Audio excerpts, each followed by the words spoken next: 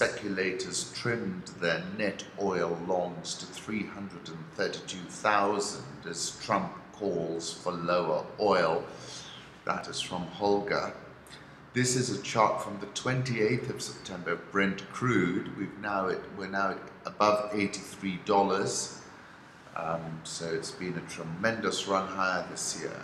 And my piece over the weekend was Brent crude at a 4-year high.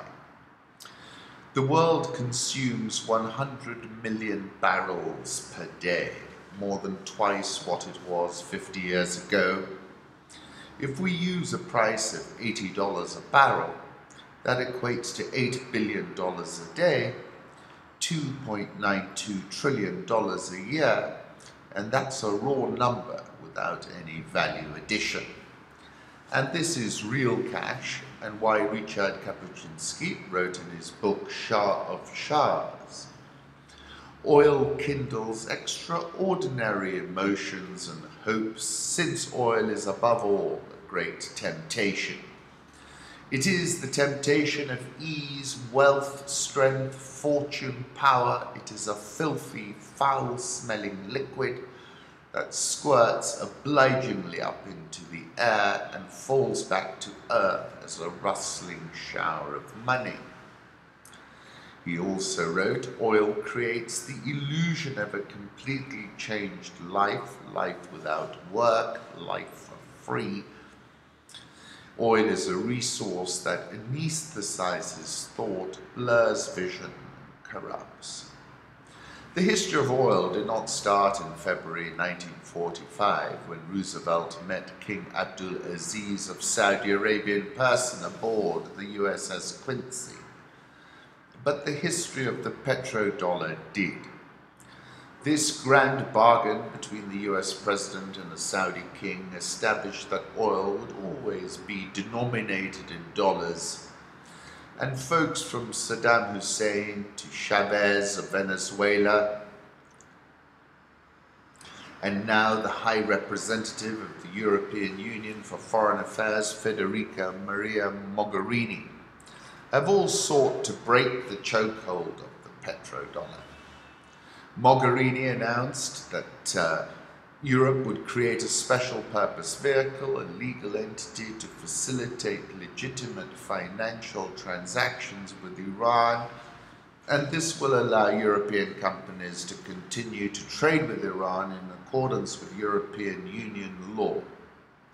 I said, good luck with that, Federica, but at least she showed willing, which is as far as it goes.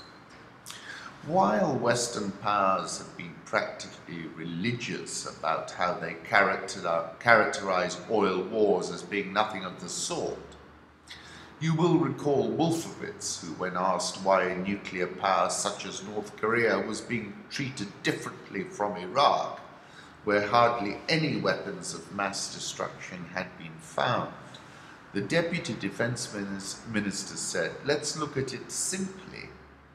The most important difference between North Korea and Iraq is that economically we just had no choice in Iraq. The country swims on a sea of oil. On Friday, Brent crude surged to a 4-year high above $83 a barrel. The market is anticipating the US sanctions on Iran and a November guillotine. At its 2018 peak in May, Iran exported 2.71 million barrels per day, nearly 3% of daily global crude consumption.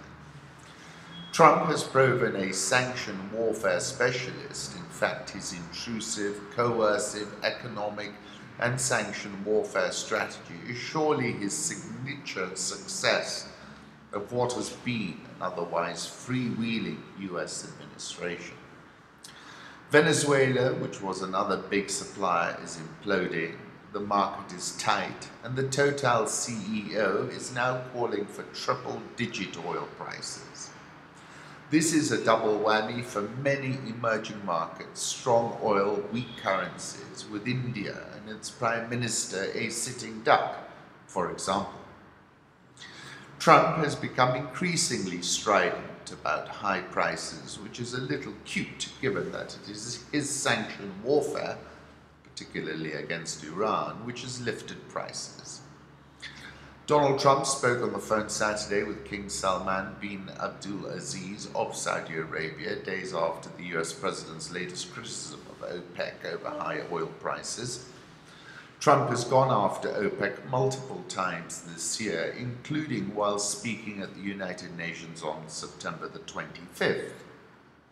OPEC and OPEC nations are, as usual, ripping off the rest of the world, and I don't like it, Trump said in an address at the UN General Assembly in New York.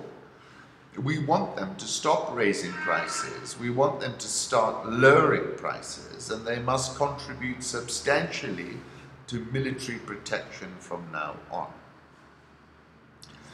He, of course, is facing a problematic midterm, and the last thing he wants are angry consumers at the polling stations. Therefore, I venture he will be tempted to unload supply out of the US Special Reserve, and therefore bulls need to be wary of a precipitous downside draft on that announcement, which might well wash a lot of people out.